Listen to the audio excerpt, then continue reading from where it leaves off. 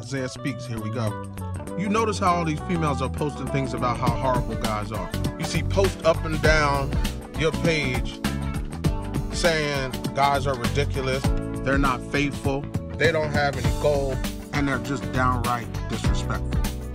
It's funny how now, all of a sudden, these guys are all these things, but some of you housed some of these bad men.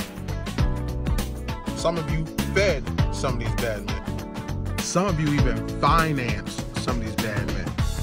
Now all you can do is talk about how bad they are. If you participated in a crime, aren't you part of the problem?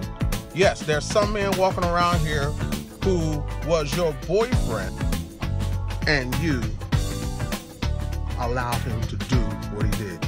Oh no, I'm not being disrespectful. I'm just being real.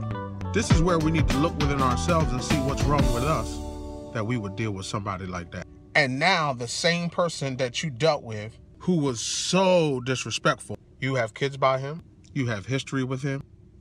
Take time to focus on yourself instead of posting how bad men are. Are there some bad men out there? Yeah. But you can't participate in dating them and now